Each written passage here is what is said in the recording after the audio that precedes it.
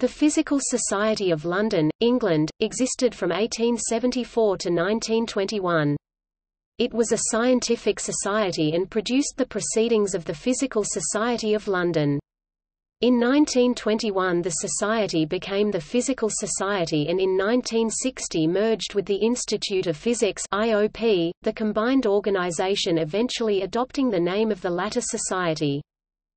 The society was formed in 1874 due to the efforts of Professor Frederick Guthrie, Professor of Physics at the Royal College of Science, South Kensington, and his assistant, William Fletcher Barrett. They canvassed support for a «Society for Physical Research» and on 14 February 1874, the Physical Society of London was formed with an initial membership of 29 people. The Society's first president was John Hall Gladstone. Meetings were held every 2 weeks, mainly at Imperial College London. From its beginning, the Society held open meetings and demonstrations and published Proceedings of the Physical Society.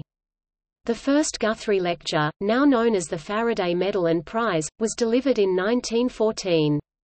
In 1921 the Society became the Physical Society and in 1932 absorbed the Optical Society of London.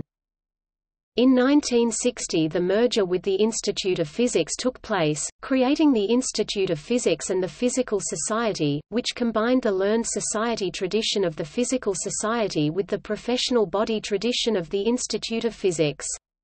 Upon being granted a royal charter in 1970, the organization renamed itself as the Institute of Physics. Presidents of the Physical Society.